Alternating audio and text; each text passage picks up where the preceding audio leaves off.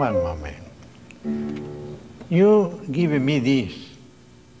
Is the transcription, my transcription. But you modify all the fingering. Why?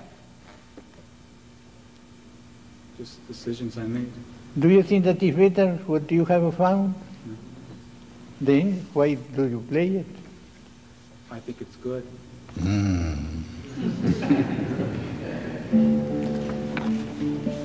Continue. I don't mind. That is for you.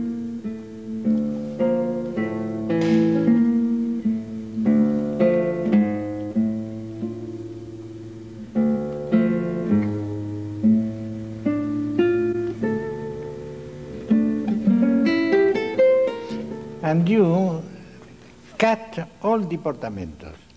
I am no very rich in portamentos myself. I criticize Targa and Pujol and all his pupils. But there are portamentos that is necessary. The guitar is not a dry instrument. I don't know the mania of all the pupils that are coming to me.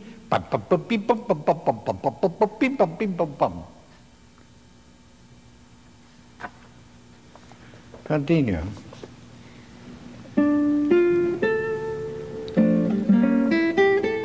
Taroreiraro, eso es, that is expression.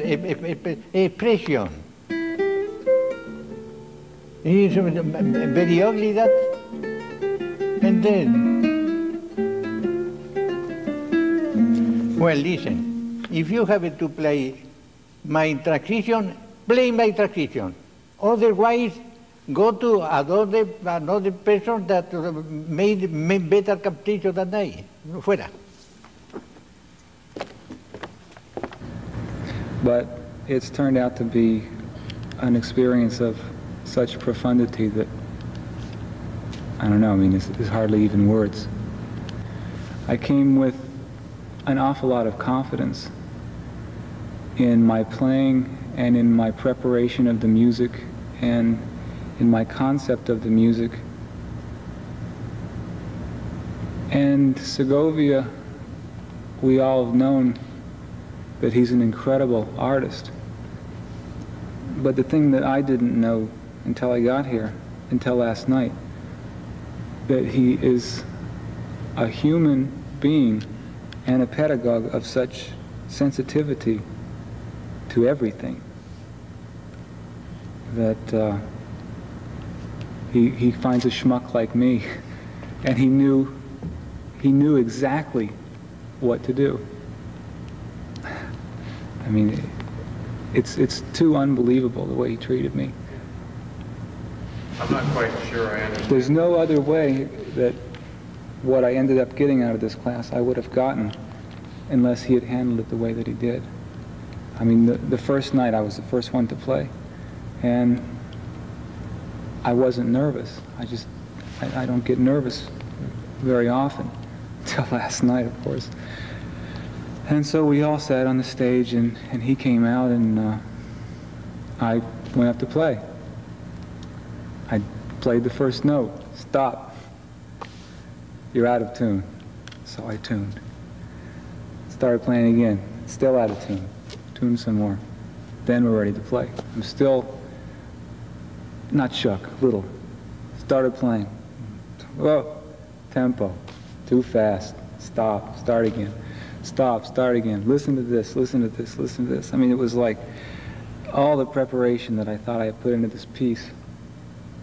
It just wasn't enough, which of course it wasn't. I mean, here's a man who knew the composer, who lived with the composer while he was writing the piece, who lived with the piece. And here I come after playing it for a year and thinking that I have even a slight hint of an idea of what it's about. So then the second night was a little worse. I played the second movement, and stop, stop, stop. It's no sensitivity, the melody doesn't sing, all these things that I thought I had. But you know, he listens to us, it must it must be like when a teacher is teaching first graders how to spell or how to read. I mean, how are they going to talk to the teacher about Dostoevsky? I mean, that's what he hears. There's no question about it. Because when I teach and I hear a student who's been playing for 3 or 4 years, and they're playing and they're very competent, there's still this you know, they just don't know what they're doing at all. And so for a guy like him, you know, we must sound so infinitely beginnerish. So the second night, again, disappointment. I came here with just the desire to play for Segovia. I never considered would he like me or wouldn't he. It didn't cross my mind. And so I just wanted to play for him. And so I never got to. He stopped me, and he stopped me. And I'd go home each night and I'd think, oh, what is wrong? And why isn't this working? And then I figured, well, I'll just not play Ponce, because he's so close to Ponce. I'll play Mallorca. Another piece. I was just so certain I had it. And I had, you know, sang it and studied it and fingered it many different ways when I play it. And as the piece develops, I finger it in different positions. And again, thinking that I'd approached it the right way. And so then the legendary third lesson happened. I played the first 5 notes. Stop. Why don't you use my fingerings? Well, I thought that the fingerings I did were good, but to my ears, you know, to the 10-year-old artist, the fingerings were good. To Segovia, they weren't quite right. And it must be a little frustrating for him to come to us and be night after night confronted by this, it's not stubbornness, it's just we don't know what he knows, and we haven't grown up and lived in the same tradition as he, and maybe we haven't studied as much with the same commitment that he has. Well, not maybe, we haven't. At times we do, but not the same. And so I don't blame him for finding it revolting that I wasn't playing his fingerings. You know, we all learn what we learn, and we have to do our own decisions in our practice to find out what works for us. But sometimes, especially when you come to play for him, it would be nice to do a little homework. So, out. He finally hands me the score. Out. He said it in Spanish. He was so angry. And so everyone was very uncomfortable. Of course, not as much as I was. And so I walked back and just sat down and watched the rest of the class. And then I went back to my room and just had no idea what to do, because it seemed to me that no matter what I did, it just wasn't cutting it.